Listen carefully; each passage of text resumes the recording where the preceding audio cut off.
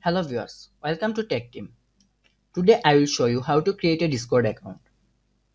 First go to your web browser, then go to discord.com. Now from the top right click login, or you can download apps and click login. Now from the bottom click register to create your account. Now write your email address. Then write a username for your account. Your username must be unique. Then write your password.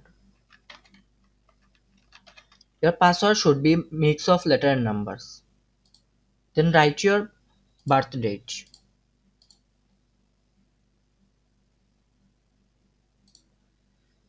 Now if you want to get updates, tips and offers, click the box or else you can leave it there. Now click continue. Then go to your email and verify email address. Click verify email. Your account will be created. Thank you. If you like this video, please subscribe.